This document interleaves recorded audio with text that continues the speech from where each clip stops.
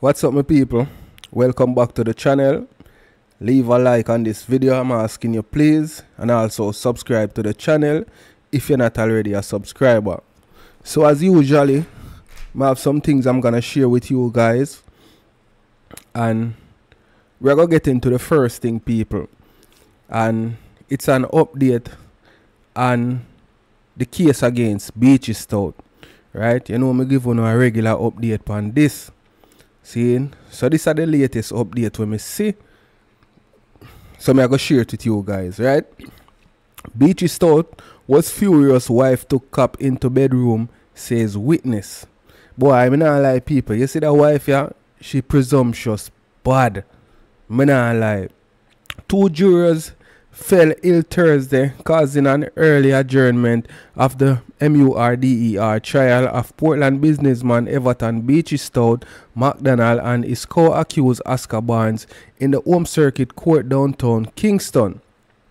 McDonald and Barnes are on trial for the July 20, 2020 MURDER of Tonya McDonald, SH0T's second wife. Her partially burnt body was found slumped beside her raised motor vehicle on the Sherwood Forest Main Road in Portland with her throat SLASHED. So her throat was CUT, right? The first witness who took the stand on Monday is expected to continue his testimony on Monday when the trial is set to resume. So the same person will start testifying Monday gone, and the same person I got to take back the stand Monday coming, right? During Wednesday's sitting, the witness testified that Tonya had remained silent when McDonald confronted her in his office about her bringing her so-called lover into his bedroom. It is alleged that the individual was a member of the Jamaica Constabulary Force. The witness, a former employee of SH0T who played many roles, said he was present in the office at the supermarket owned by the businessman in Portland when he heard him telling his wife that she need to delete her Facebook account. He said to her, "You need to get rid of your Facebook page and delete the account because it'll bring too much disgrace upon me." He said the boy have her up every week and all put up picture, and the boy have the mind to threaten him. He asked her how the boy got pictures of his bedroom if she didn't carry him into the house for him to be posting it on Facebook, the witness told the court. He said that SH0T in the conversation with his wife said, "A them careless life here you want for people to walk and disgrace my name. I told you to get rid of that friend of yours and you keep calling her." He added that McDonald told his wife to change her phone number, but while he was speaking, she sat down quietly and continued doing her work. The witness went on to detail for the court his recollection of events surrounding McDonald's alleged plot to dose Tonya and her police boyfriend with acid. According to the witness, the plan was to badly disfigure their faces. He claimed that sometime in 2020, while at the business place in Portland, he saw SH0T with what appeared to be a jug and he was pouring out some liquid substance into a cork. He was sitting at his desk and he said, "Throw this on my hand." I was afraid to throw it on his hand because I knew it was acid. In the same week, he sent me to go buy some containers. He said to buy a container with a metal cover similar to the jam bottle. He said to get the metal cork because this is acid and will melt any ordinary cork. According to the witness, SH0T said this is to deal with the police boy because Tonya carried his name to the police and he said it was a good thing he had somebody there to tell him. He said he can SH0T him again, so this I go deal with his face, make the two of them go live together. The witness began to cry in court when he remembered that the plan included disfiguring Tonya's face and skin. Him say him a go burn her up so she and the policeman can stay with each other. I said, Mr. Mac, just give her the $10 million and done now. Both of them were arguing, the witness said, pointing out that it was then he overheard bits and pieces of a conversation in relation to somebody wanting $10 million. The witness said his former boss was becoming highly suspicious of Tonya being involved in extramarital relationship. He added that due to this suspicion, Beaches thought would get him to help him spy on his wife on numerous occasions. In the first to the second week of July in 2020, Mr. McDonald was supposed to come from Kingston, but she didn't come, or Mistress McDonald was supposed to come from Kingston, but she didn't come back at the time when he expected her to come back. I was in the shop and he said, I must go and see if I see her. I took Tonya's father's car and drove all the way to Junction St. Mary. On the way, he called me and said to come back because she was at her mother. He went back to the shop. One early morning in the same July month in 2020, she went to Kingston and he came downstairs from his office and said if I knew any taximan who could carry me to Kingston, as he wanted to find out where Tonya went. I told him that I knew a taximan and he told me to go and look for him. I went down the street and had a conversation, and I went back to Mr. Mac and told him that the taximan was out of town. He didn't say anything else. He just went upstairs, the witness claimed. Mr. Mac said he noticed that when she left in the mornings, she didn't come back until night.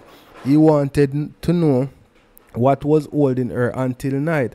After he and I spoke, he said he knew what he was going to do. He said he was going to call some boys and make them follow her, the witness told the court.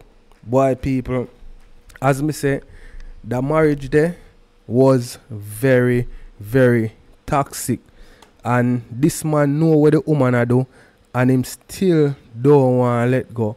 Obviously, him love her, you know what I mean? And this girl, yeah, me not lie, she did bright with what she a do.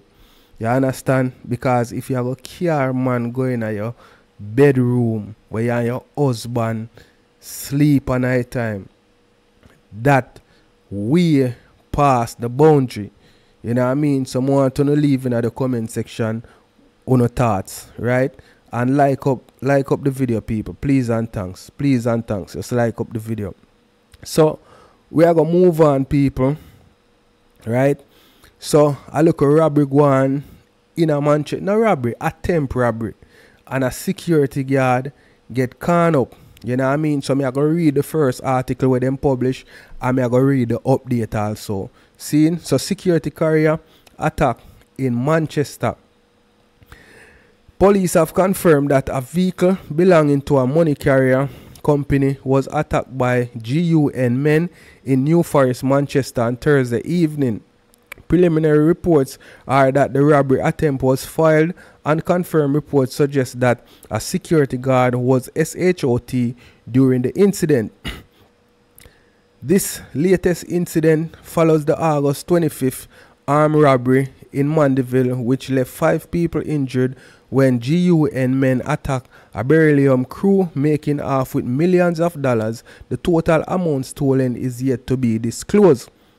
See, so that are the initial article where them publish, right? And people, a whole heap of money, them people are going to claim from the insurance, you know, because I know them not really know the exact figure of money that has been taken in the robbery in August, right?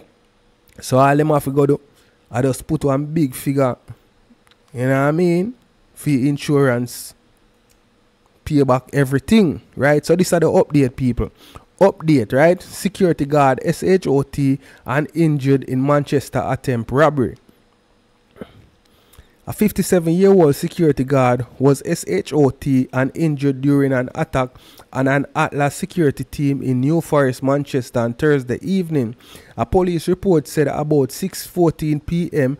the man and another security guard were collecting money from business places in New Forest when they were attacked by GUN men in a black motor car as they left a supermarket.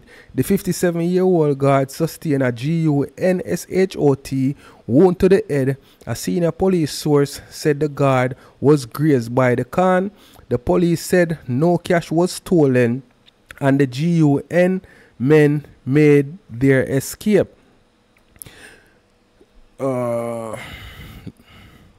The injured man was taken to hospital by his colleague. He has been admitted for treatment. Late Thursday, detectives processed the scene along the New Forest Main Road. The latest incident followed the August 25th armed robbery in Mandeville, which left 5 people injured. A beryllium crew of millions. Ray. Seeing? So, me see one article where say the person that got canned was a man. And me see a next article let's say the person that got canned was a female. You understand? So me don't know which one of them to believe, you know. But if me fi choose, mother says a man. Because me not think them are going to put a female on a job like that. Right?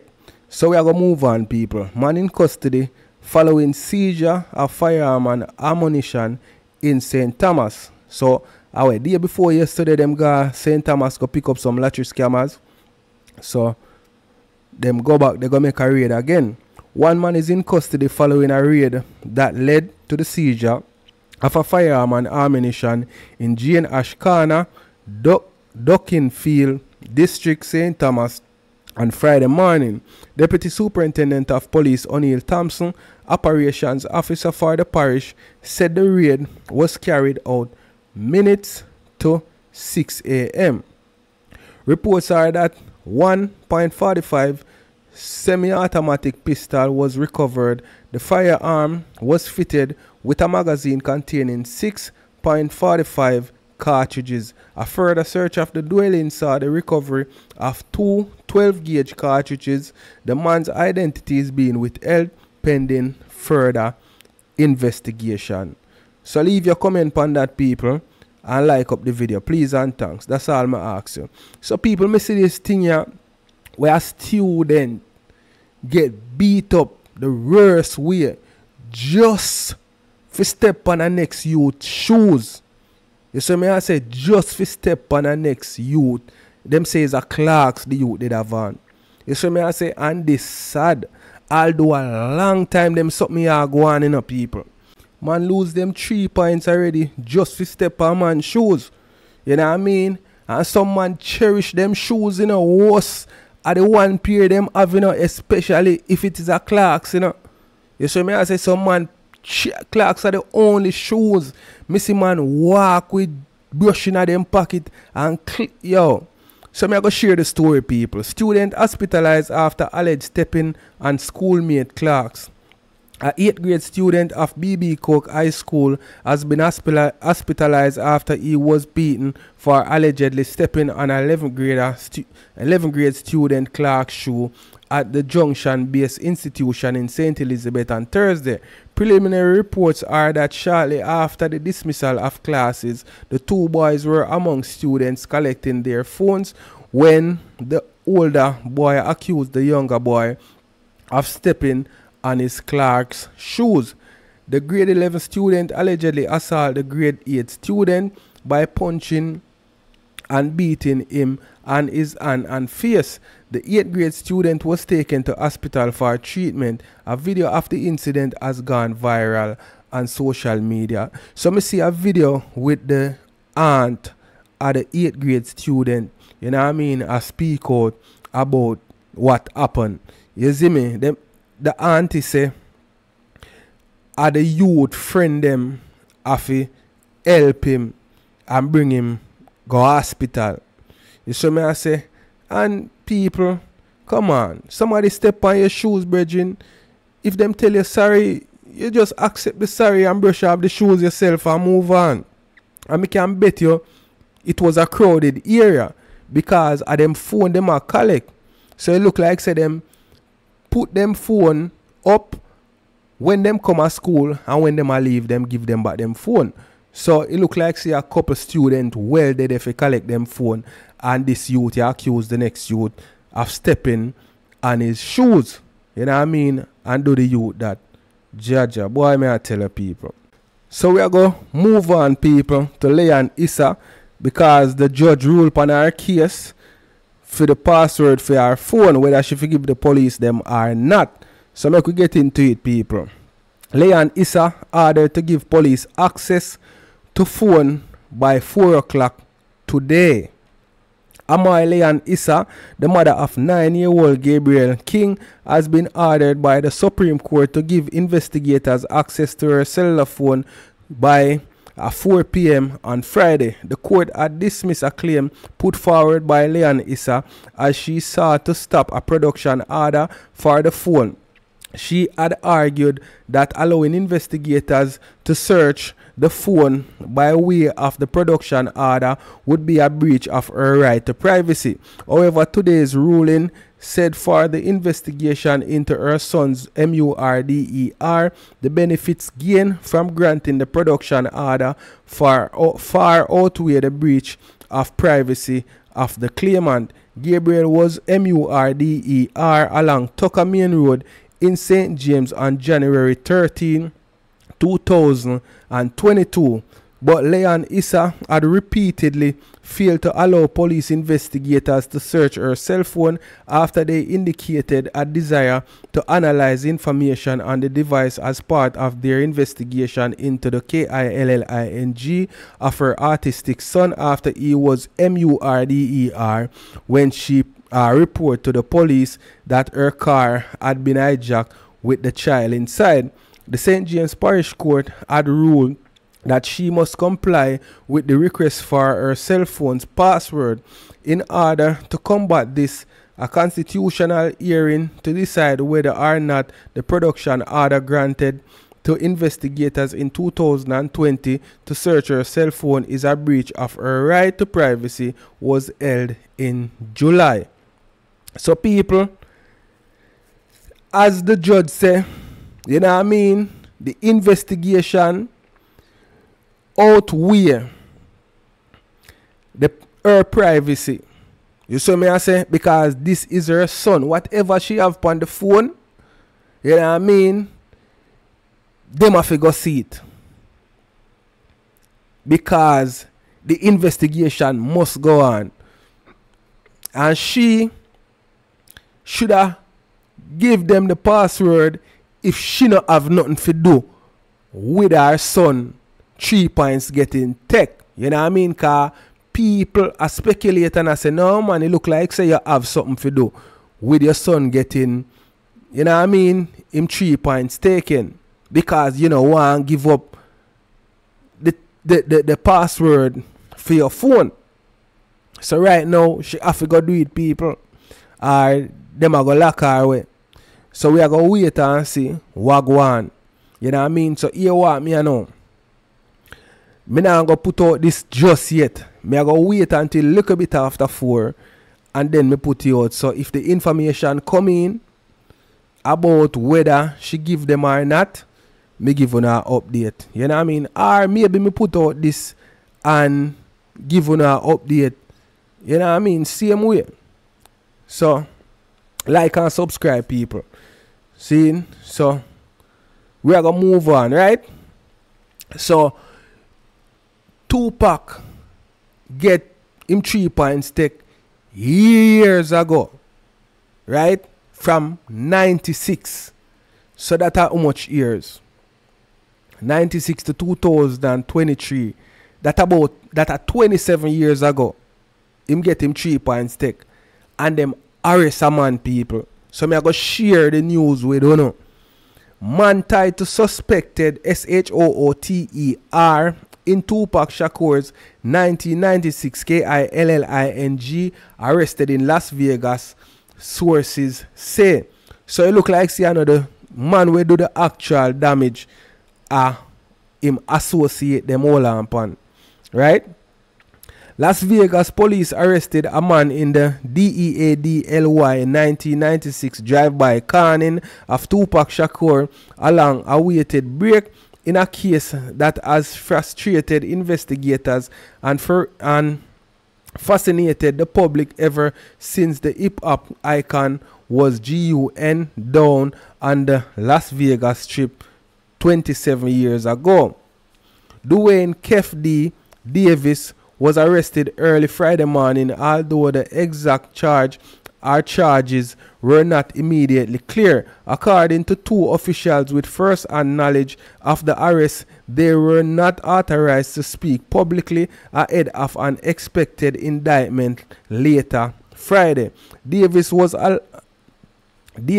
long been known to investigators and has himself admit in interviews and in his 2019 tell-all memoir, Compton Street Legend, that he was in the Cadillac where the GUN fired Europe during the September 1996 drive-by caning. Shakur was 25 when he was GUN down. The arrest comes 2 months after Las Vegas police raided his wife's home July 17 in neighboring Henderson. Documents said police were looking for items concerning the murder of Tupac Shakur. Police reported collecting multiple computers, a cell phone, an hard drive, a Vibe magazine that featured Shakur, several 40 caliber can, 2 tubs containing photographs, and a copy of Davis' 2019 tell-all memoir, Compton Street Legend. In the book, Davis said he broke his silence over Tupac's KILLING in 2010 during a closed-door meeting with federal and local authorities. At the time, he was 46 and facing life in prison on drug charges when he agreed to speak with the authorities. They promised they would shred the indictment and stop the grand jury if I helped them out, he wrote. He has described himself as one of the last living witness to the caning.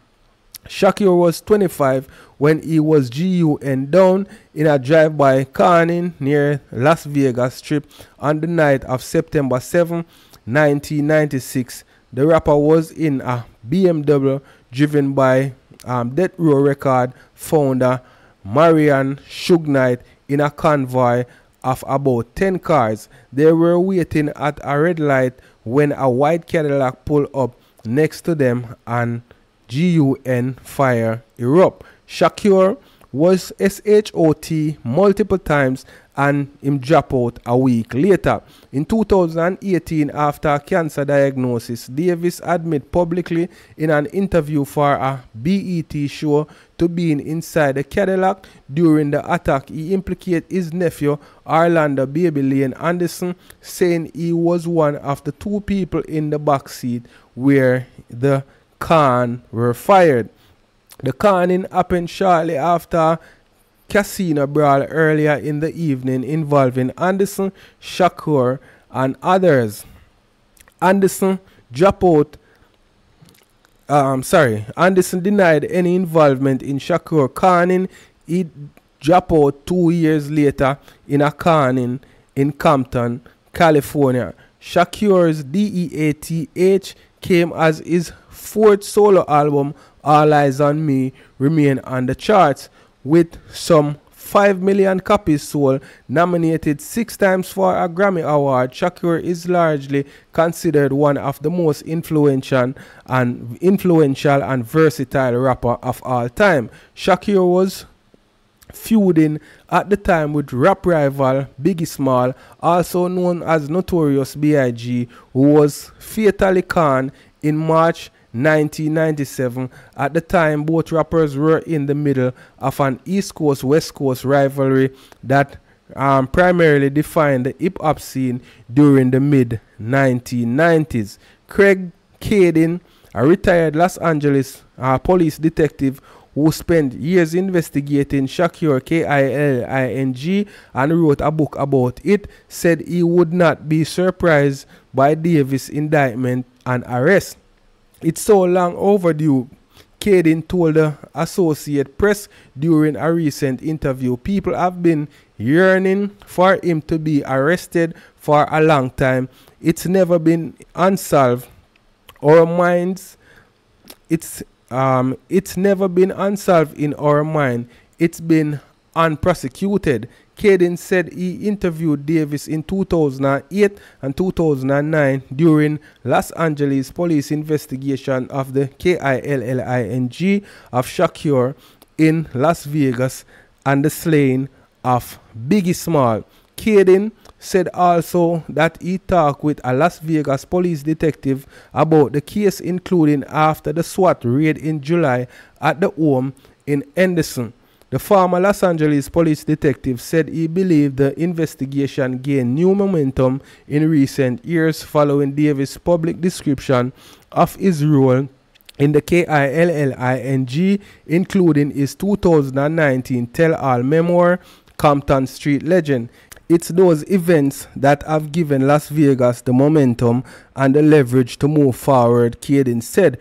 Prior to Keith D's public declaration, the case were unprosecutable as they stood. He put himself squarely in the middle of the conspiracy, Caden said of Davis and Shakur slaying.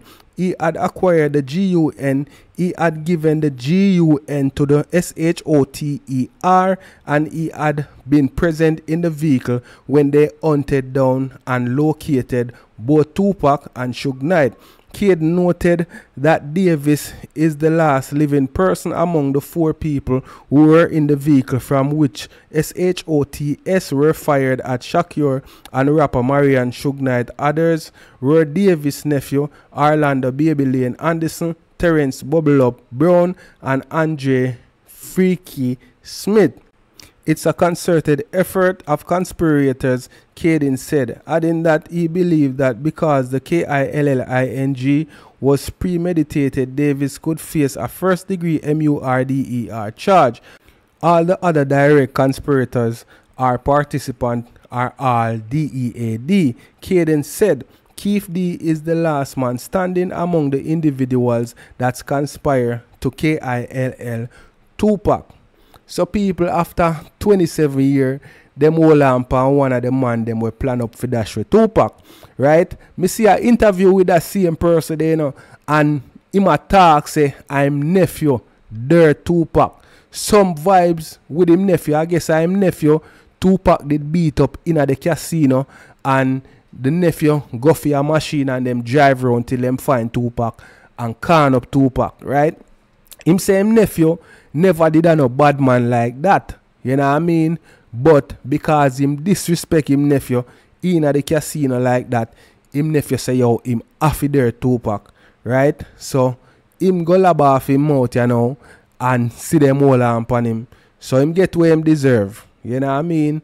Him go chat say this and that. Him a look hype. He look like a that. Him a look hype. So him get where the duck get. Right? Him about, them say him did a 46 in about 2019, I think. So now him about 50 odd, right? About 50. Seen? So, hey, him spread him bed him off lay down in night. So we are going to move on, people. Pimp charged for allegedly SH0T man in St. Elizabeth. A 40-year-old farmer has been charged for allegedly pulling a machine and SH0OTING a man in Degal Vineyard, St. Elizabeth on September 23, charged with wounding with intent, possession of a prohibited weapon and unauthorized possession of ammunition is Howard Joel Williams, otherwise called Pimpim, of Mangawag Vineyard District in the parish. Reports from the police are that a man was at a business establishment in the area when a blue motorcycle with 2 men aboard drove up. Williams, who was the pillion, disembarked with a machine in hand and the man ran. He opened GUNFIRE in the man's direction before he and his accomplice escaped from the area. After the caning subsided, the man discovered that he had been canned and was taken to hospital where he was treated. He later reported the matter to the police and an investigation was launched. William turned himself into the police on Tuesday, September 26 and was subsequently charged. So, boy, people, the man them a live like a cowboy show. No star. Boy. So let me know what you guys think in the comment section. So we are going to move on, people. St. James Police hunting colleagues, KILLERS. Right? The St. James Police say they will not relent until they find the KILLERS of one of their former colleagues, retired Constable Patrick A, and 3 other men. A, who retired in January after serving in the Jamaica Constabulary Force for over 30 years, dropped out Wednesday night after being hit by a stray can in Tucker, St. James during the afternoon.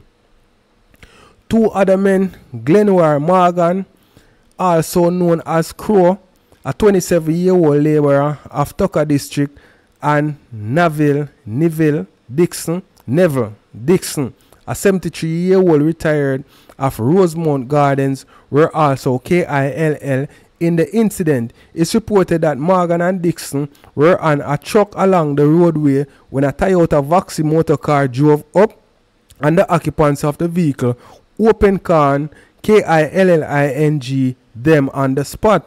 One of the can from their GUNS caught A, who was close by. The men then speed off. Acting commanding officer for the St. James, Aaron Samuels, said his former colleague did not get a chance to enjoy his retirement. He was 60 years old. He was a very jovial person. A lot of police officers have many good things to say about him. He will really be missed. We are really saddened by what transpired, and we are appealing for persons who have information to really come forward and give that information to the police so we can bring the perpetrators of this crime to justice, Samuels told our news team. There is a curfew in place within the area, and he said the police will be doing their operational activities with the aim of finding the criminals. So we are requesting and asking for anybody with information to come forward, Samuel said. The police are also probing the MURDER of 25-year-old Orlando O'Neill Mannings, a technician of Norwood Gardens Boulevard, Montego Bay, whose body was found in bushes along the Queens Drive main road in Flankers, St. James on Tuesday morning. Manning had GUNSH0T wounds to the head. The police theorized that he was KILL between 6:30 p.m. on Monday and 7:30 a.m. Tuesday. Seeing so people, me I go put up the police man picture on the thumbnail. He's a fat brother. You know what I mean? So R.I.P. to him. Boy, people more that saying bad lucky. You know what I mean? Him there the wrong place at the wrong time. A January man retire from the police force and fi enjoy him look a retirement. You see me I say? And a stray just catch him. Boy, me I tell you. R.I.P. to him still. You know what I mean? And condolences to the family. So people, when you hear about a story about a man we forward from the States, a white man, and him friend up some people in a St. James and end up walk off the people them 12-year-old daughter. See, him say, I think him say, the father give him the daughter. You know what I mean? So, them find him guilty from what they hear, and when them bring him go court for sentence him, the man go on with one piece of sitting in at the court.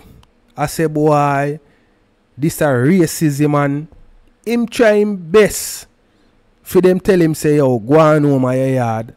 You know what I mean? But them just remand him. After them remand him, them set a court date for today. So him just get sentenced not too long.